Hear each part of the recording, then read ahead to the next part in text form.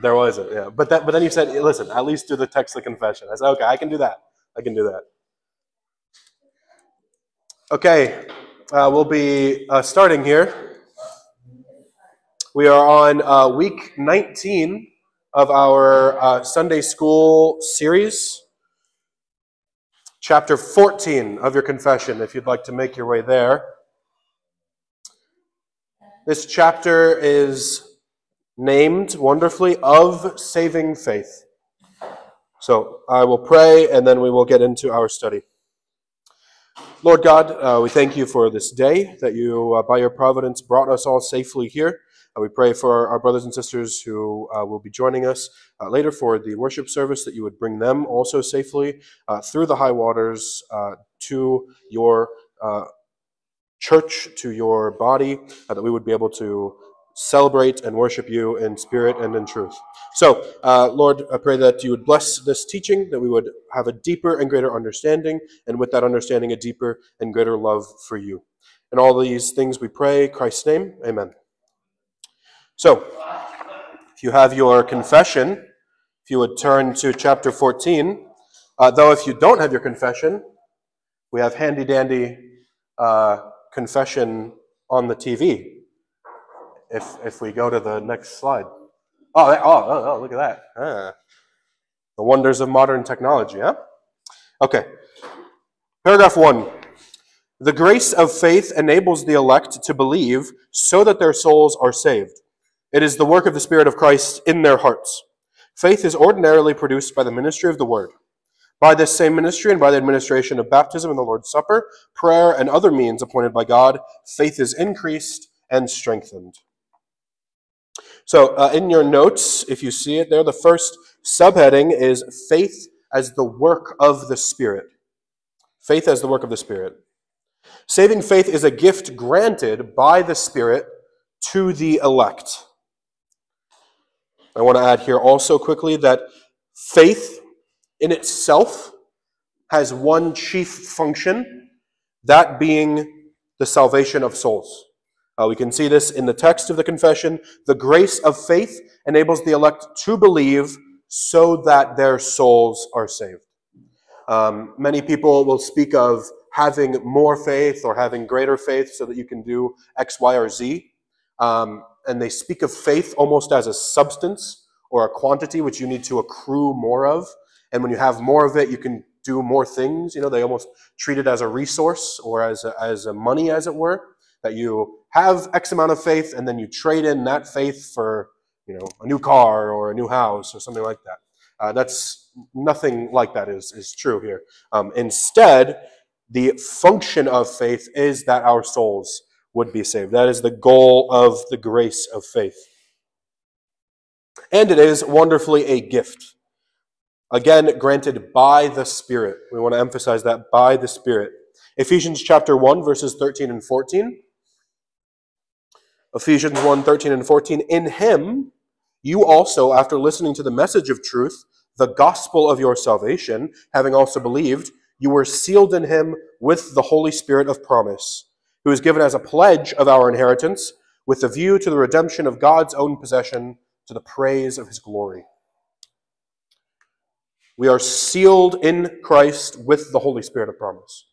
If you ever want to look at something which we've talked about a number of times, Brother Aiden and I, as we've been teaching, we look at something known as the economy of salvation, or the economy of the Trinity, that each member of the Trinity does a unique and special action, performs a unique and special action within our salvation. So the Father chooses and elects, the Son dies for and sheds his blood for, and then the Holy Spirit seals and is the mark of our inheritance, the pledge of our inheritance.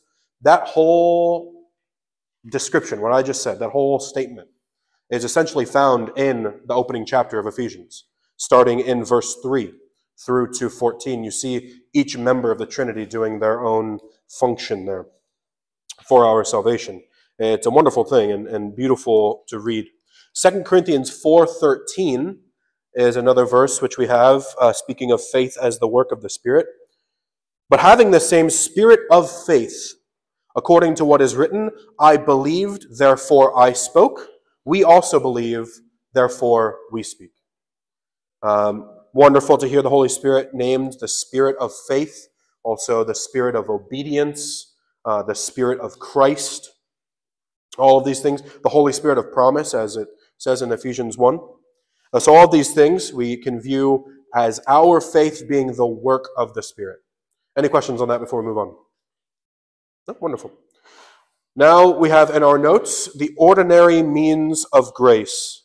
I did talk about this at some length a couple of weeks ago. Does anyone remember what the 3 ordinary means of grace are? No? Okay. Oh, let's see, my dad's pulling up his notes. He's checking his notes, all right. This is open book test. This is all right. The 3 ordinary means of grace. Aiden's not allowed to answer. No, you're not allowed to answer. Yeah. So they were mentioned last week. Obviously, I mentioned them a couple of weeks ago. All right. So just a little bit longer. Okay. Well. Anything, Dad? Means of grace. Means of grace. Mm-hmm. Prayer and church. Okay, look at there. 1 gold star, Brian Naught. The 3 ordinary means of grace, which they are again listed here in our confession. The second line, or the second sentence, faith is ordinarily produced by the ministry of the word, the preaching of the word. And then mentioned here again in the final sentence, by this same ministry and by the administration of baptism and the Lord's Supper, which are the sacraments, and then prayer. Those 3 are the ordinary means of grace. This is how God ordinarily blesses his people, granting them salvation and continued sanctification. I have it in my notes too, by the way. Oh, good. Oh, good. So I don't want to get complex or anything. Oh, good. Gold Star Ross as well. Gold Star Ross as well. Well, no. So the preaching of the word, sacraments, and prayer. These 3 means of grace, and again, ordinary means of grace. This doesn't mean God cannot bless us in anything outside of that. We can think in our own lives of other means of grace, means by which God blesses us. Christian fellowship would be a massive one, of course. Time in service would be an excellent one as well. All of these things, individual devotion and time in the Word, all these things are means of which God blesses us. But these 3 means are the pillars of the church and are meant to be great feasts enjoyed by the whole of the local church. Hebrews chapter 10, verses 19 through 25 is a wonderful lead-in as we begin to look at paragraph 2, which outlines some of the conduct of the person who has saving faith. Hebrews 10, starting in verse 19, therefore, brethren, since we have confidence to enter the holy place by the blood of Jesus, by a new and living way which he inaugurated for us through the veil, that is, his flesh, and since we have a great priest over the house of God, let us draw near with a sincere heart in full assurance of faith, having our hearts sprinkled clean from an evil conscience and our bodies washed with pure water. Let me pause here. This section of Hebrews 10, verses 19 through 22, speaks to this salvation. Okay, we've been sprinkled clean from an evil conscience. Our bodies have been washed with pure water. We can draw near with a sincere heart. All of these things because we can enter now and draw near to God through Christ. Does that make sense before we continue on with the rest of Hebrews 10? Okay, so Hebrews 10 there is setting up why we can now live in a new way. Starting in verse 23, let us hold fast the confession of our hope without wavering, for he who promised is faithful. And let us consider how to stimulate one another to love and good deeds. Verse 25 here, not forsaking our own assembling together, as is the habit of some, but encouraging one another, and all the more as you see the day drawing near. So, a very simple, what is the conduct, what does the Christian life look like in a very simple way? Verses 23 through 25 of Hebrews 10 tells you there. We should be stimulating one another to love and good deeds. We had hold fast to our confession, which is not referring to the 1689 necessarily, but the confession of Christ as Lord and Christ as the sacrifice on our behalf. Okay, everything which the writer of Hebrews, the pastor here, has been preaching in his sermon, all of that is our confession, and not forsaking our own assembling together, as is the habit of some, but encouraging one another. Is that good for everyone before we move on to paragraph 2? Okay, very good. Paragraph 2, if you'd like to put down a kind of subheading or an also known as, the second paragraph can be looked at as the whole of the conduct of the new life. Okay, we've received a new life. Our souls have been saved through the gift of saving faith, and now we have a new way in which we live. Let me read, and then we'll get into it. By this faith, again, this saving faith, Christians believe to be true everything revealed in the Word, recognizing it as the authority of God Himself. They also perceive that the Word is more excellent than every other writing and everything else in the world, because it displays the glory of God in His attributes, the excellence of Christ in His nature and offices, and the power and fullness of the Holy Spirit in His activities and operations. So they are enabled to entrust their souls to the truth believed. They respond differently according to the content of each particular passage, obeying the commands, trembling at the threatenings, and embracing the promises of God for this life and the one to come. But the principal acts of saving faith focus directly on Christ, accepting, receiving, and resting upon Him alone for justification, sanctification, and eternal life by virtue of the covenant of grace. That was a mouthful. Let's begin to quickly unpack it. Your first subheading under paragraph 2 is titled Renewing of the Heart. And this is what happens first. This is what happens first. Kind of in the order of the Christian life, now that we're there. The Spirit does a work in the heart of the Christian to cause us to believe and love God and His Word. So we can think of Romans chapter 7, which I know Brother Aiden, I'm sure, talked about last week. Considering it's one of the best passages for the doctrine of sanctification. But in Romans 7, Paul, speaking of his pre-Christian life, he speaks of not loving the law. He didn't love God's ways. But now that he is saved, he has a love for those ways. Also, Ezekiel 36:26, a wonderful verse. Really, I mean, the whole of Ezekiel 36 is great because it's speaking mostly about the new covenant promises.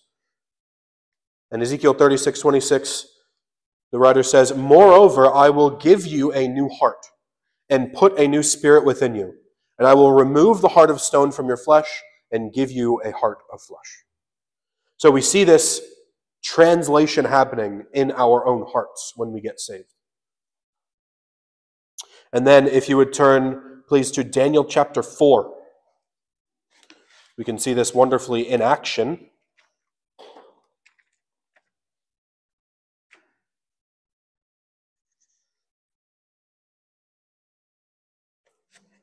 Daniel chapter 4.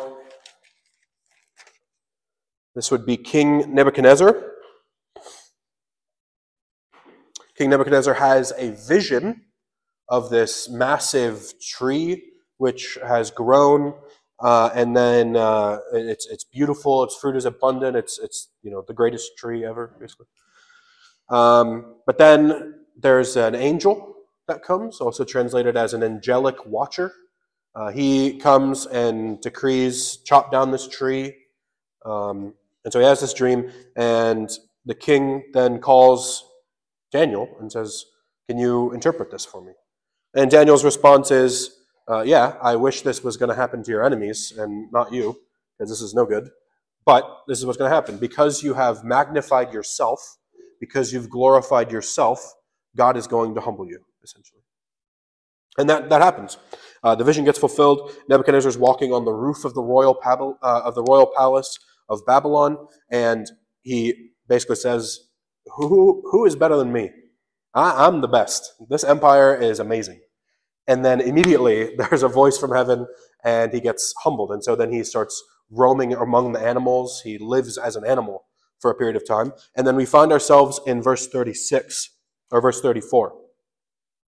But at the end of that period of humbling, I, Nebuchadnezzar, raised my eyes toward heaven, and my reason returned to me, and I blessed the Most High, and praised and honored him who lives forever.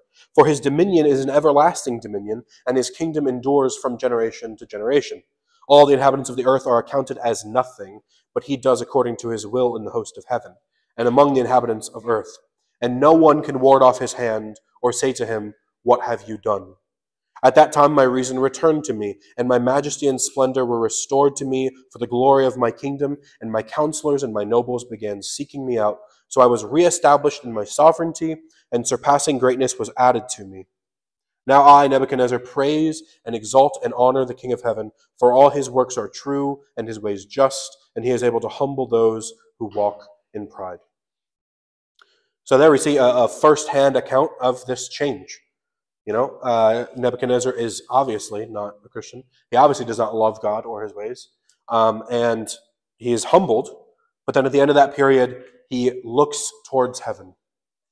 And by the language, he's praising God. He's glorifying him. He has a love and a devotion now that he's been humbled. And that is, in a micro sense, what happens to our life. We may not be Nebuchadnezzar, the probably most powerful man in the world at the time, but we are a spiritual Nebuchadnezzar, as it were. So that is the renewing of our heart. And it isn't necessarily really talked about in the second paragraph, but it is important to know that does happen. Our heart is renewed. And then we have what is next in your subheading, the renewing of the mind. The renewing of the mind. Just as the Spirit did a work in our hearts, he also does a work in our minds. The Spirit does a work in the mind of the Christian to cause us to understand the ways of holiness and desire the things of God. The verse that we should think of and turn to when we hear the phrase renewing the mind is going to be Romans 12. Romans 12, verses 1 and 2. And Paul, for the first 11 chapters of Romans, has done a great amount of teaching, both in quantity and quality and depth. But now in chapter 12, verses 1 and 2, he starts off with, therefore. Basically, in light of everything which I've told you, the teaching, therefore, I urge you, brethren, by the mercies of God, to present your bodies a living and holy sacrifice, acceptable to God, which is your spiritual service of worship. And do not be conformed to this world, but be transformed by the renewing of your mind, so that you may prove what the will of God is, that which is good and acceptable and perfect. So we want to break this idea of renewing the mind into two sections, two categories. The first would be to understand holiness. We see this in our confession. Perceive that the word is more excellent than every other writing and everything else in the world. It's from this paragraph, the second sentence. They also perceive that the word is more excellent than every other writing and everything else in the world. If you would turn with me to 1 Corinthians. I'm just going to go ahead and read quite a lot of it. 1 Corinthians chapter 1. Starting in verse 4, we'll read this kind of in chunks to read the parts which are pertaining to this. 1 Corinthians chapter 1, verse 4. I thank my God always concerning you for the grace of God, which was given you in Christ Jesus, that in everything you were enriched in him in all speech and all knowledge, even as the testimony concerning Christ was confirmed in you, so that you are not lacking in any gift, awaiting eagerly the revelation of our Lord Jesus Christ, who will also confirm you to the end, blameless in the day of our Lord Jesus Christ. Let me just take a brief water. There we are. And we'll be picking up in verse 18 now. For the word of the cross is foolishness to those who are perishing, but to us who are being saved it is the power of God. For it is written, I will destroy the wisdom of the wise, and the cleverness of the clever I will set aside. Where is the wise man? Where is the scribe? Where is the debater of this age? Has not God made foolish the wisdom of the world? For since in the wisdom of God, the world through its wisdom did not come to know God, God was well pleased through the foolishness of the message preached to save those who believe. For indeed, Jews ask for signs and Greeks search for wisdom, but we preach Christ crucified, to Jews a stumbling block and to Gentiles foolishness. But to those who are the called, both Jews and Greeks, Christ the power of God and the wisdom of God. Because the foolishness of God is wiser than men, and the weakness of God is stronger than men. For consider your calling, brethren, that you were not many wise according to the flesh, not many mighty, not many noble. But God has chosen the foolish things of the world to shame the wise, and God has chosen the weak things of the world to shame the things which are strong, and the base things of the world and the despised God has chosen, the things that are not, so that he may nullify the things that are, so that no man may boast before God. But by his doing you are in Christ Jesus, who became to us wisdom from God and righteousness and sanctification and redemption, so that just as it is written, let him who boasts boast in the Lord. Wonderful writings here from the Apostle Paul. Also 1 Corinthians chapter 2, verses 1 through 16. I won't make you listen to my reading of that, but that's carrying on the same idea. Again, the understanding holiness. The person who is not saved cannot understand the things of God. Okay? To the person who is not saved, it is foolishness. It's a stumbling block. It doesn't make sense to them.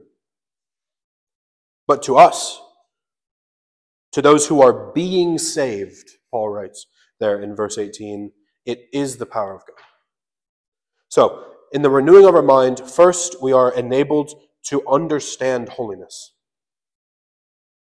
The second thing, the second part of renewing the mind, is a desire for the things of God. A desire for the things of God.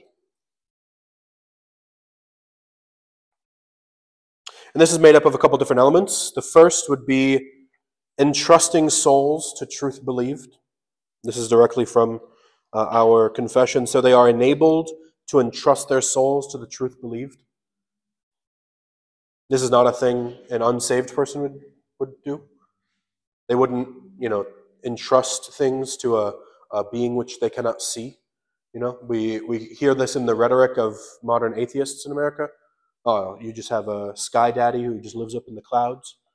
Well, I mean, yes, but no. It's not that simple, right? It's a lot more. Yeah, my heavenly Father does live in the heavens, right? But it's not this kind of childlike foolishness that you're making it out to be. It is a foolishness of God. Okay, it does not make sense from a rational mind that the King of glory would condescend to be a man to die on a cross which he would have built by men that he made, to then come back to life, all for the express purpose of saving men who rejected him, who hated him, whose sins he bore. That is foolishness in the world. It doesn't make sense. But to us, what I just said is the most wonderful truth which we can hold, which we entrust our souls to. The second part, or one of the other major factors in desiring the things of God, would be study of the Bible. We see this clearly in the confession, that they respond differently according to the content of each particular passage. That they obey commands, that when warnings and threatenings are given in the text, they say, whoa, all right, let me be a little bit more careful here. They respond. They embrace the promises of God. And all this comes only from actively studying the Bible. And then the third really major part, which we love, as our affections are changed, is we are joined to a local body. We are joined to a local body. This is comprised of many things. One of them being Sunday school. Thank you for being here. Another one, regular attendance in the Lord's Day. Corporate worship, public worship. When we do, like Wednesday nights, attendance for those. All of these things, a desire to do those things and actively be a part of the body. We don't just attend for an hour on the Sunday worship and then just check that box and you're good for all of it.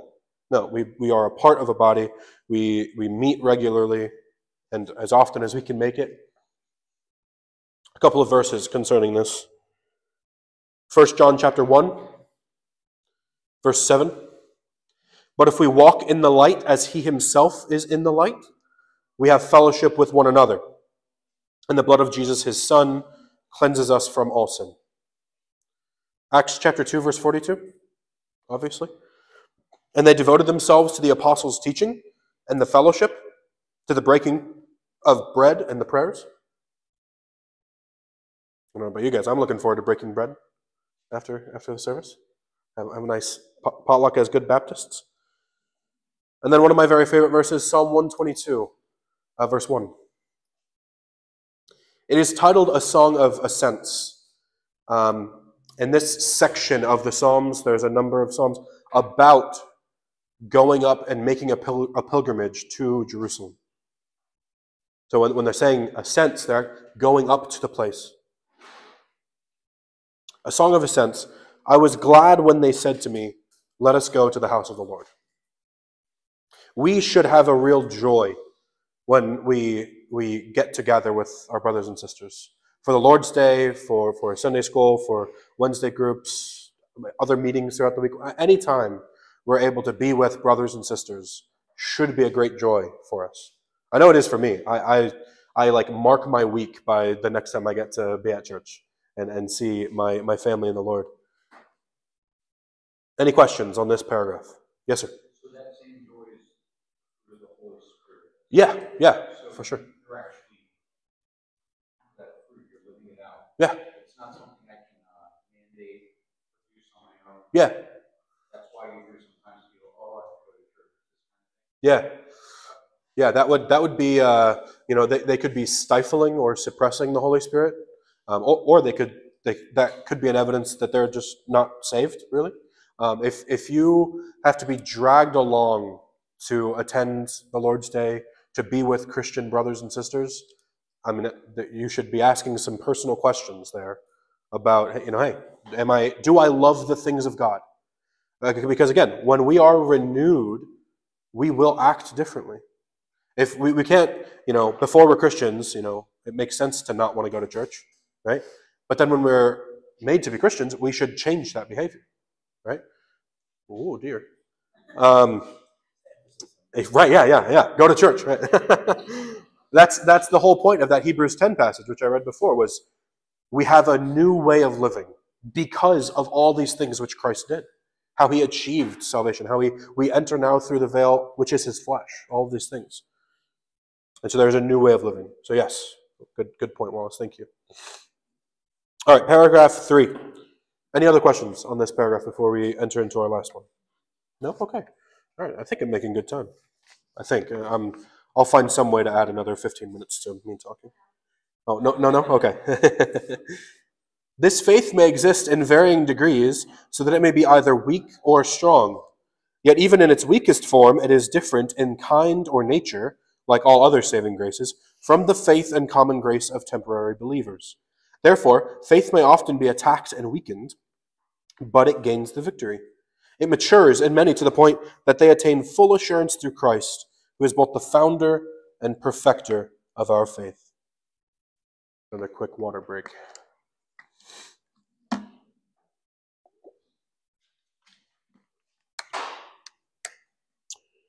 So here we have the differences between saving and temporary faith. I did talk about this briefly a couple of weeks ago in chapter 10, but as is oftentimes the case, I had to skip some things to end early because I always go long. But I'm going to reread a sentence from chapter 10, section 4. It'll be the second sentence, so it is here. They may even be called by the ministry of the word and may receive some ordinary working of the Spirit without being saved. Okay, this is different than saving faith. Again, saving faith is reserved only for the elect. But there are some differences. 1 John chapter 1. 1 John chapter 2. I lied. I'm sorry. Verses 18 and 19. 1 John chapter 2, verses 18 and 19. Children, it is the last hour, and just as you heard that Antichrist is coming, even now many Antichrists have appeared. From this we know that it is the last hour.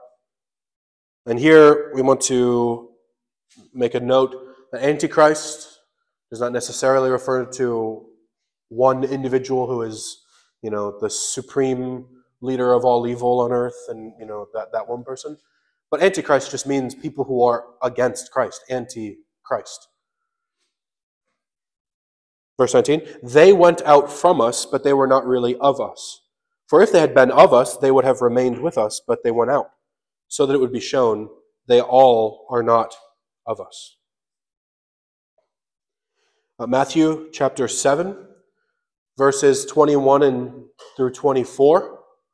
Matthew 7, 21 through 24. This is the kind of eerie and spooky warning of the Lord Christ, where he speaks, he says, there will be many in the last day who will say, Lord, Lord, Kurios, Kurios, have I not done all these things in your name?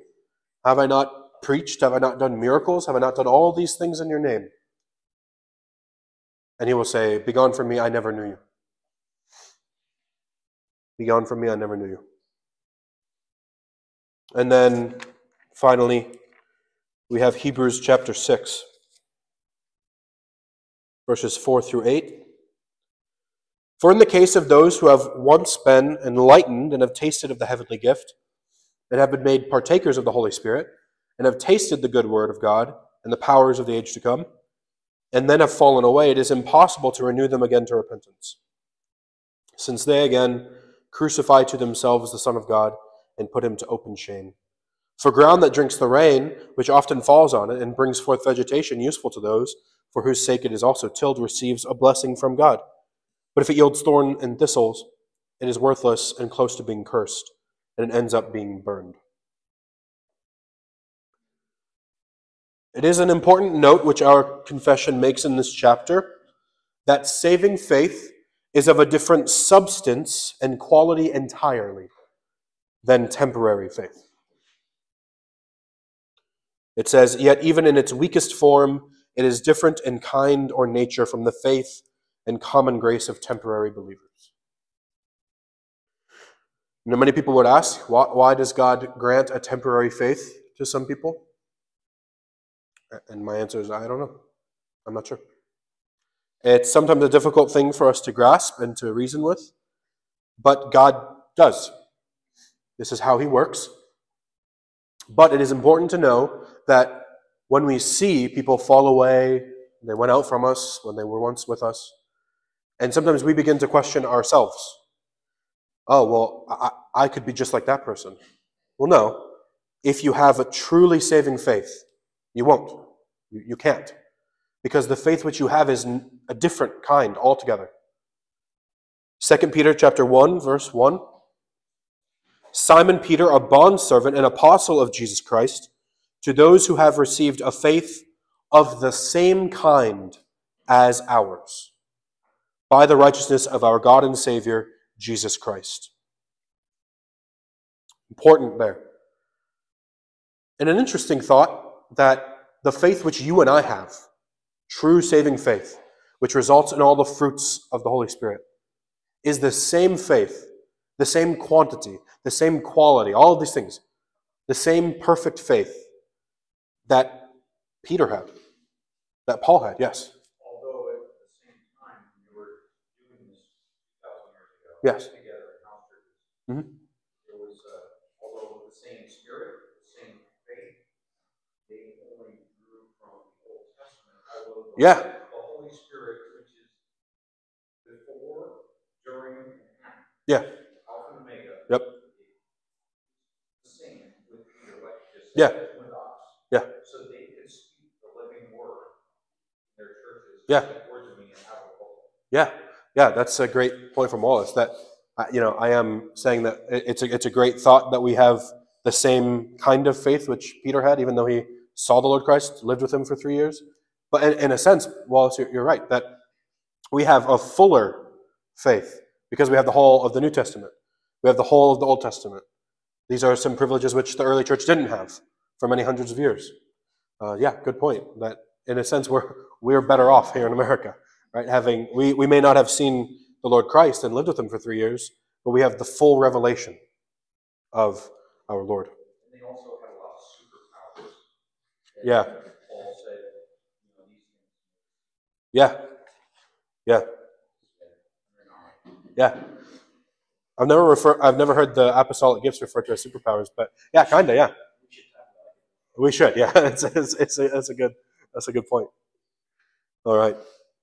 And then now we get into the last point in your notes, the last section, victorious faith. Victorious faith. Therefore, faith may often be attacked and weakened, but it gains the victory. I like how our confession speaks there. There's no extra words. There's no, maybe, in the long run, no, just it may be weakened, it may be attacked often, sometimes, but it gains the victory. Wonderful. This side of glory, our faith is always growing more and more and deeper and deeper. In all things, we desire to be more Christian. That's often a question that we should ask ourselves, as often as we can think to ask ourselves. How can I be more Christian in this instance? Again, Christian, meaning initially it was a slur for our people, meaning little Christ. And they meant it as, you're just a little Christ, you're going to be hung like Christ, which was often true. They would hang and crucify Christians in the early church, and Nero would even then have them lit on fire and used as nightlights in the city of Rome. So it was initially a slur. You little Christians, you'll die the same, you little Christs. But we wear that name as a sign of honor, as a badge of our King. How can we be more Christian? How can we be more Christ in this area? And this includes a victorious and assured faith. Hebrews chapter 6, verses 11 and 12. The pastor writes, "And we desire that each of you show the same diligence so as to realize the full assurance of hope until the end, so that you will not be sluggish, but imitators of those who, through faith and patience, inherit the promises." And then finally, Colossians chapter 2, verse 2. "That their hearts may be encouraged, having been knit together in love, and attaining to all the wealth that comes from the full assurance of understanding, resulting in a true knowledge of God's mystery, that is, Christ himself." Colossians 2:2. And the one previously was Hebrews 6:11 and 12.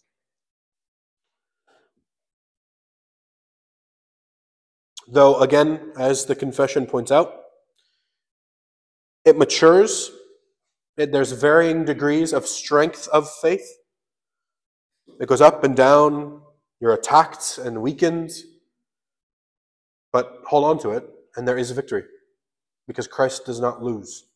Our King does not lose. He only wins. He collects many W's and no L's, as the kids say. Yeah, and I got that. That's good. That's a good one. Okay, let me end with are there any questions for the lesson? Because I'm going to end with a Spurgeon quote, and then we're going to get out of here. Yeah. No? Okay. It was crazy. I had to look through the Spurgeon quotes that I've used in the past, because I don't want to recycle any, but there was a lot that I have used before that I could have used on this lesson. But I've got this one, which is wonderful. "If you are renewed by grace and were to meet your old self, I am sure you would be very anxious to get out of his company." Charles Spurgeon. Let us read. Let us read. Let us pray, and then let's head on over. One last call for questions. Any questions? No? Okay. Ross and my dad, gold stars. Aiden, -1 gold star. It's true. Let us pray. Lord God, we thank you for this day. We thank you for the opportunity that you give us to come together as our church family. Lord, we desire it. We love to be with our heavenly family, all bound as one another to one another by the blood of Christ, who is the very head of the body. Lord, we thank you that you not only have made it available for us to study who you are and how you love us, what you do for us, but you command us to, you encourage us to, as we grow in knowledge and understanding of the foolishness of God in sending Christ to save us. We grow to a greater faith, a more perfect and full faith, a greater assurance, and a greater victory. Lord, I pray that you would bless our pastor as he prepares and as he then preaches the word. Bless Claire and our worship team, that we would worship well. Bless each of us as we go from this place to love you more and as we know you more. And then finally, bless our meal that we will all share together in the breaking of bread and wonderful fellowship. We thank you and we pray all these things in the name of the blessed Lord Christ. Amen.